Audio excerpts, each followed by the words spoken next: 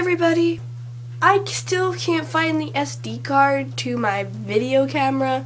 I'm really sorry about that, but I think it just went into a black hole because I cannot find it. So right now, I am coming to you live from my bedroom with my iPod.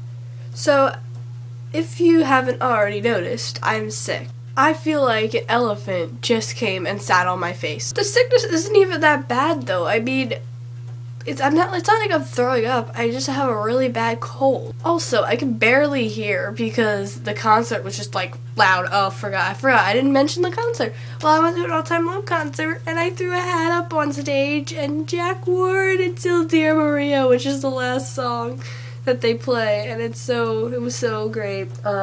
Okay, other than that, I basically waited outside in the freezing cold for like an hour to see if they would come out.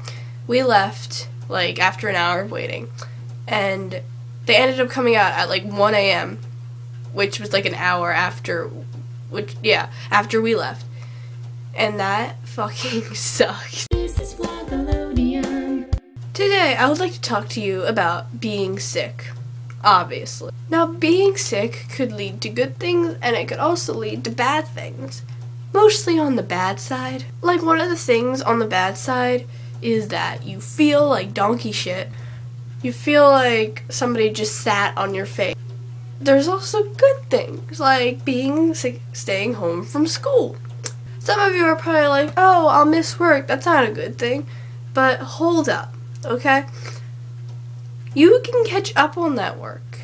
Like, you have a whole day off from school where you can just lay in bed and blog. Yeah, I'm gonna go back to reading my fanfiction and writing my fanfiction and writing fanfiction for this girl on Tumblr and writing every day.